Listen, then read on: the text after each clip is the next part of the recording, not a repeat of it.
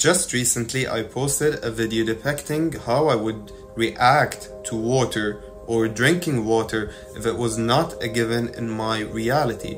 If I were not energetically aligned with this water or drinking water, how would I react to it?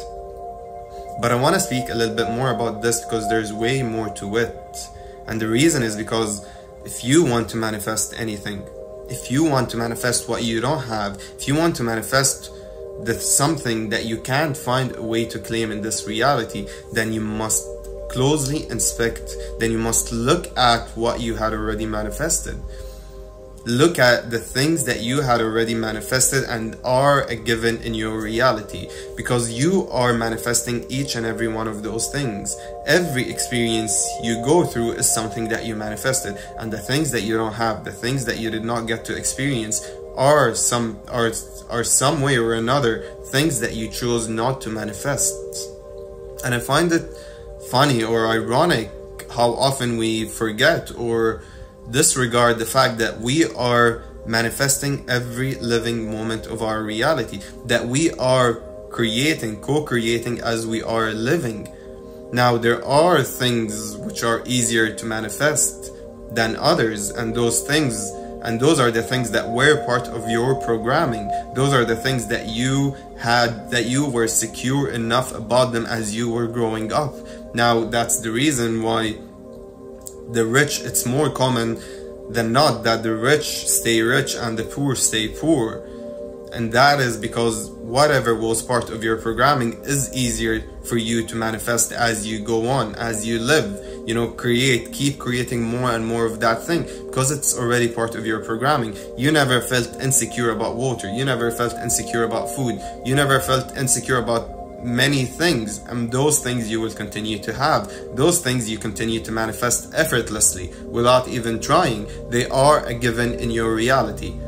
And to have other things be at the same place of those given things in your reality, you have to closely inspect the things that are actually given in your reality, the things that you are manifesting effortlessly in your reality. If you want more money, approach money the same way you approach water or your food or any other thing that you are very secure about in your reality. And that will teach you.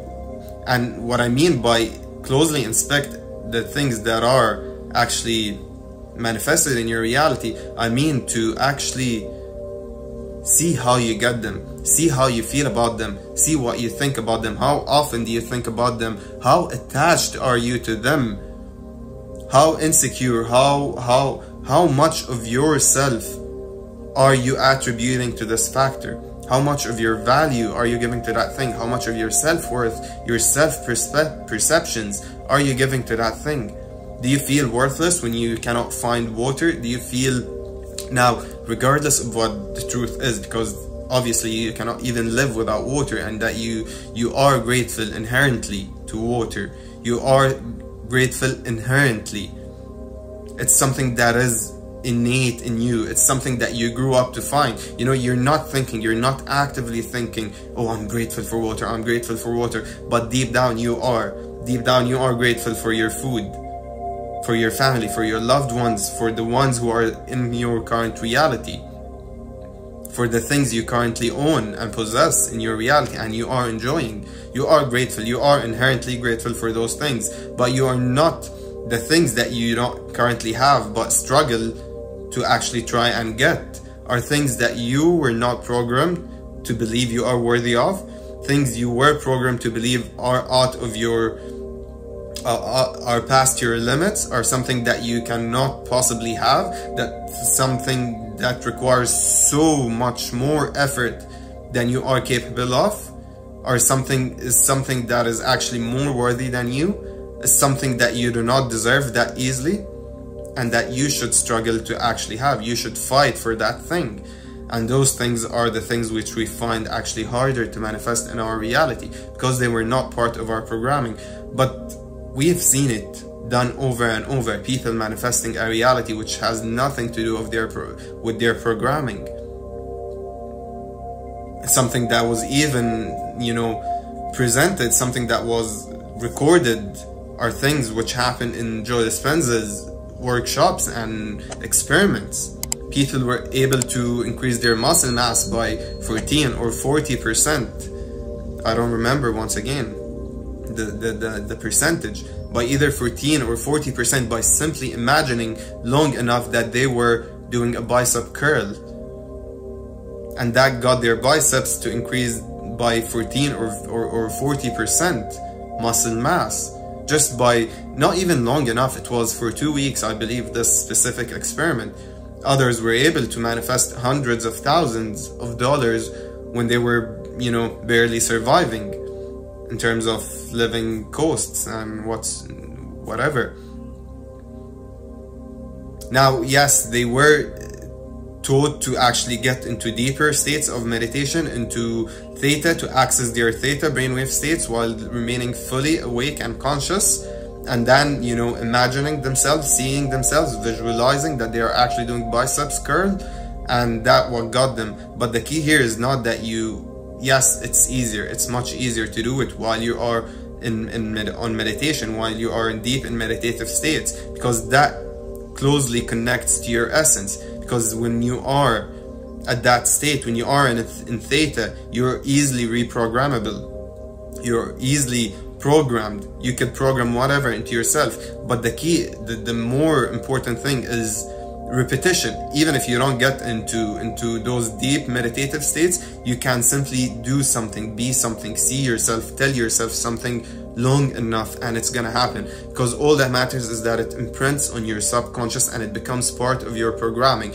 Because you are, whether we admit it or not, our spiritual self is highly influenced by our ego, by our physical aspect. Your physical aspect actually influences your spiritual nature, and you pull down or up your spiritual nature to whatever frequency using your ego. And so you could even take your spiritual aspect, your true self, your frequency higher by being something, by being a version in your ego, or you could pull it down even further by being a specific person, someone who's vibrating as an ego on low frequency, who's indulging in low frequency activities and indulging in low frequency emotions and indulging in low frequency self perspectives, so on and so forth. And so what you are as an ego, as a physical conscious 3D being, you actually imprint that on your subconscious, and then on your soul, and then on your spiritual nature, on your spirit, on your infinite self. You know, although it is infinite, but when you are living, we chose to create this reality and bound ourselves by the 3D aspects, and that's why we are functioning based on that. And that's why I often speak about introducing your ego to your higher self, introducing your ego to the spirit, rather than killing your ego, because the ego is like a compass as well. You could use your ego as a compass to how you actually achieve things you want. But more about that, that's a whole another video, so let's not get out of track that much. What I'm trying to say is that even the things that were not programmed on you, to you, into you as a youngster, as a young person, as a child, are able to be manifested. You are able to actually have them without the need to learn how to have them, or to be taught that you are worthy of those things. You simply have to treat them the way you treat things that are already manifested, the things that you are actually manifesting currently. Now, if water was not given in your reality, you would freak out, you would attribute your self-worth to those things, you would be very attached to whether you find water or not, to whether you get to drink water today or not. And if you're sharing the same thing with the same perspective to money, to love, to security, to peace, to living in peace, then those things will continue to not be a given. But you don't put water on a pedestal, you don't put your food on a pedestal. You can even skip days without food. You could even skip a day or two without food and not being bothered by it. And for example, you are secure about having a house, and you could choose to spend the night in the streets because you're not insecure about, you know, somewhere to sleep, somewhere to live. What I'm trying to say is that the things that are given in your reality, you don't put on a pedestal. You don't give them more worth than you give yourself. You don't put them higher. You don't struggle for them. You create them. You are them. You become them. You were taught that you deserve to live to sleep in a comfortable bed. You were taught to growing up, you know, that you deserve to drink clean water. You were taught that you deserve to eat healthy or eat food, you know, sleep with a full stomach or whatever. And that's why you continue to recreate those experiences. But what you were not taught, unconditional love, that you're worthy of unconditional love, that you're worthy of your dream reality, that you are worthy, that you can create whatever you want into existence, then you can have whatever you want, because you are an infinite being in truth. Your true nature is way higher than anything in this material physical reality, and that's why you can create those things. You don't have to worry about anything. You were not taught any of those things, and so you live putting all those things that you actually want but can't have on a pedestal, and they are driving you. They are pulling you to whatever direction they want you to go. You are not in control of them. They are controlling you. But the things you have, they're not controlling you. You are secure about them, so they cannot control you. You're detached from them. You're detached from the outcome that has to do with anything with them. Even if it goes wrong, even if you get to spend the whole day without water, you do not create a toxic, conditional relationship with them. I'll have to work, you know, and shed blood and sweat and tears for the next 30 days to get a good meal. You're not thinking like that. So why would you think like that about love, or about peace, or about that dream reality you've been envisioning, or about money, or about whatever you're trying to create? Why think like that? Because that's the way you think about what you don't have. But to have something, approach it the exact same way you approach the things you already have. Approach it with the same feelings. Put it at the same level. Get it at the same frequency, and then you would be pushing yourself higher and getting those things down from the pedestal. And then you would be at a higher frequency, and that's when you can have it. Whatever you seek is seeking you back. Only when you seek it detached from it. Only when you seek it as your true self. Not when it is controlling you. When you are seeking it out of pure conscious desire, you know.